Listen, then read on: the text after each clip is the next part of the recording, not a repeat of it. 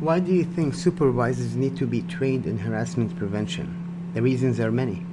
Supervisors have direct contact with employees and are the first line of defense for their organization. Employers, by law, required to prevent harassment, and supervisors represent the employer. Supervisors are legally obligated for harassment prevention in the workplace. Employers are strictly held liable for harassment by supervisor. Supervisors have legitimate power. What is legitimate power?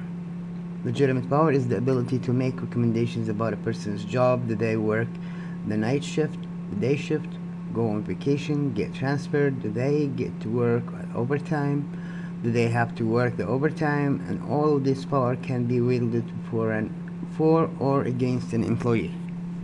In summary, if a supervisor is going to be held responsible for preventing harassment, they need to know just what it is, regardless of their personal values of ethics. They need to understand the law, the company policy, and the actions that may constitute inappropriate behavior at work.